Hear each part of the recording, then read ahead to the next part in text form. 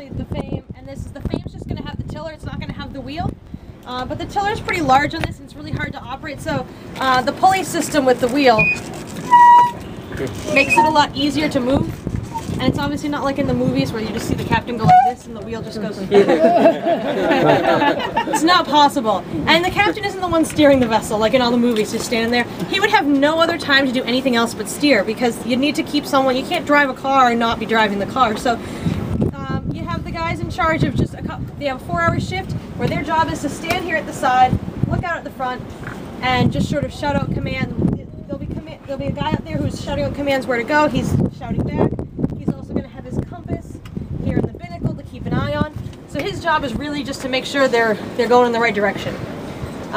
Very important job. If you mess up, you're in big trouble, because if you were going 4 hours in the wrong direction, that's going to set the whole course wrong. So you have to make sure that you know your bearings.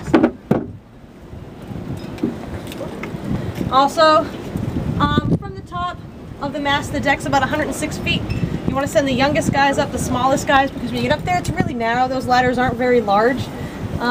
If they end up falling to the deck, they're probably not going to make it. Especially if you break an arm or a leg. There's really not usually a doctor on board here. On Navy vessels, I know, like you were saying on the Constitution, they're going to hire doctors. They're going to have really good doctors. On this ship, it's not really important for the merchant to hire a doctor. It's extra money. So if someone gets sick, something happens, you give them some sort of medicine, and usually it'll kill them before it makes them better.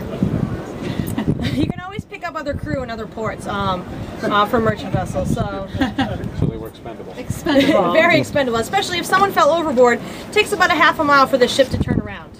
So, yeah, also in my view, when you're talking about free trade and sailors' rights in New England, and they're not all excited about it, it's this idea of expendability. Like it's the cost of doing business in Pressman, to a certain extent. Yep.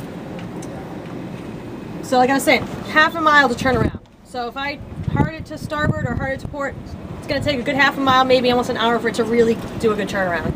So if you fall overboard and you can stay afloat in the water for an hour in the clothing they're wearing, that's great. But most of the time these guys don't know how to swim. It's really not a necessity. They don't have leisure time to learn how to do those things. You fall in the water, it's goodbye, and you keep going. So that was another rough thing as well. Anyone want to try the wheel? Sure.